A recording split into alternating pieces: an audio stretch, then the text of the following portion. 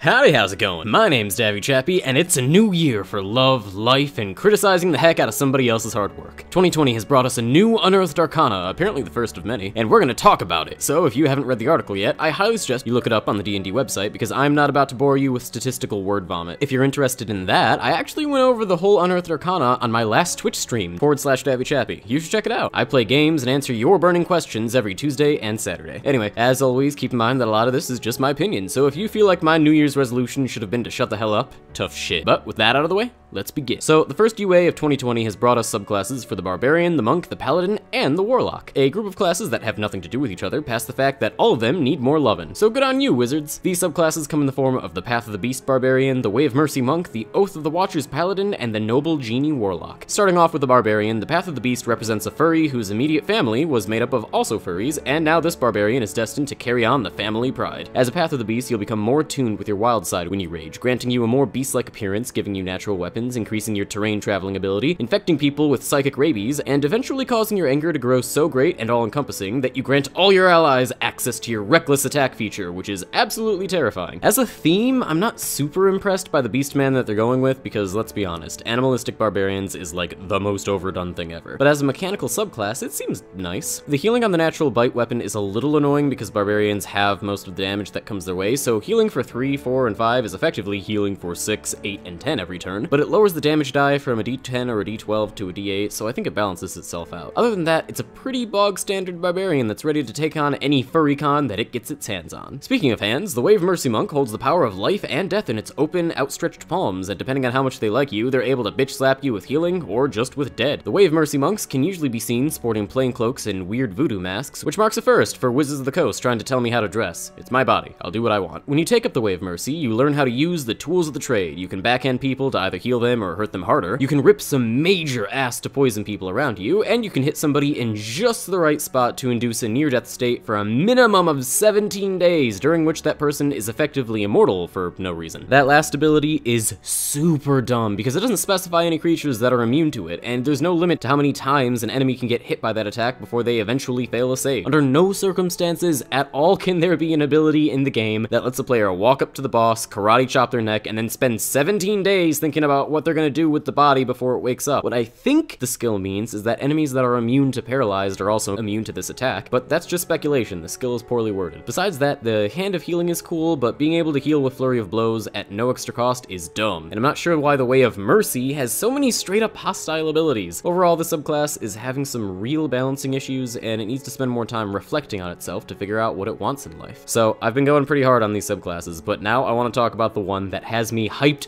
like no other. The Oath of the Watchers Paladin is the coolest thing in the world, dude. It is a knightly order of brothers and sisters that has sworn itself to protect the material realm from those extraplanar warriors that would see harm done onto it. They are the space TSA, but they actually do something. It don't matter what you are. Demon, get back in the abyss. Elemental, be a fridge or be nothing. Fae, no way. These guys are the best. And their skills keep up. Their channel divinity acts as either a turn extraplanar creature, or they can steal their allies' minds from mental attacks for a minute. Their aura ability raises the initiative of their allies so that Fae don't even get a turn before they get royally stomped on. They can rebuke magic casters, like Fae, and their final ability turns them into the ultimate avatar of extraplanar defense. You can see, fight, and banish all extraplanar beings around you for the glory of the material realm, and then laugh in the faces of the ones that are next. Truly, this is the God's work. Don't touch this class at all. It's perfect, and I love it. My only regret is that I already played a Paladin all the way up to level 20 in a year-long campaign, so I'm gonna have to really push myself to play another one, because this subclass is just too cool.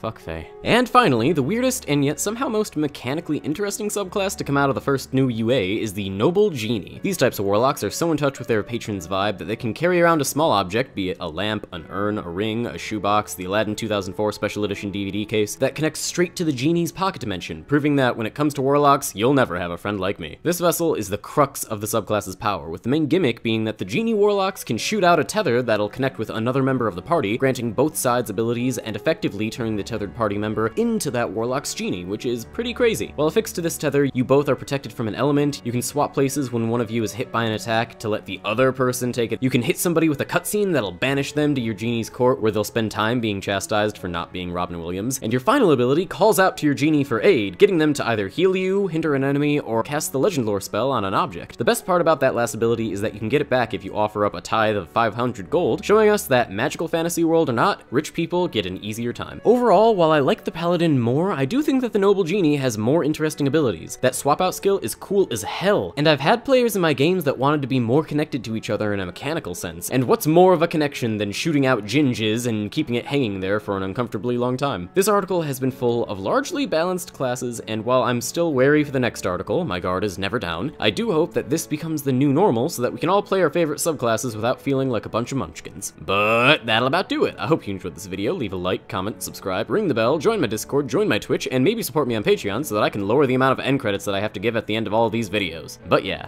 Davvy out.